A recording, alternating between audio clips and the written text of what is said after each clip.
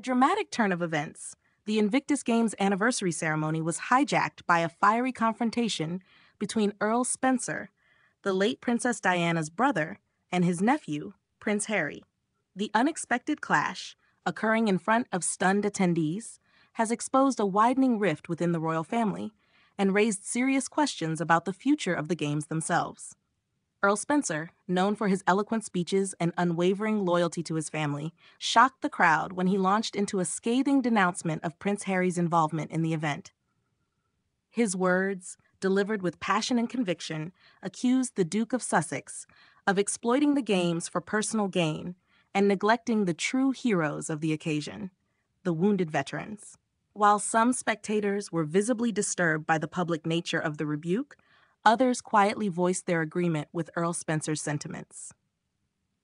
This incident has amplified the growing discontent among certain circles who feel that Prince Harry's controversial actions and outspoken criticism of the royal family have overshadowed the inspiring stories of resilience and recovery that the games were originally meant to celebrate.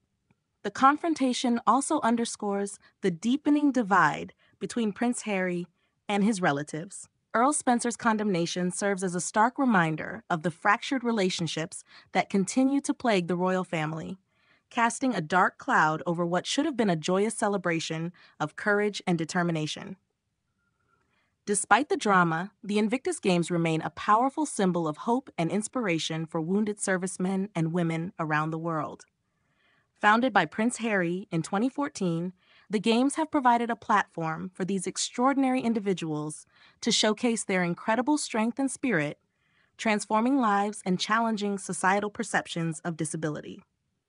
Moving forward, it is imperative that the focus returns to the true purpose of the Games, to empower and uplift those who have sacrificed so much in service to their country. The recent controversy should not overshadow the remarkable achievements of the athletes or detract from the positive impact the Games have had on countless lives.